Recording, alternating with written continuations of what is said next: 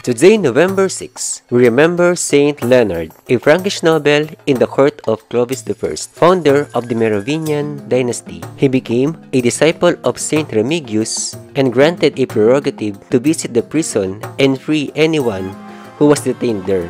He died in 559 AD and patron of political prisoners, imprisoned people, prisoners of war, and captives. The Holy See is the jurisdiction of the Bishop of Rome, known as the Pope, which includes the apostolic episcopal see of the Diocese of Rome with the ecclesiastical jurisdiction of the worldwide Catholic Church, as well as the sovereign entity of the international law governing the Vatican City. Anyone can be a saint. Hagios. Do not be afraid to become holy.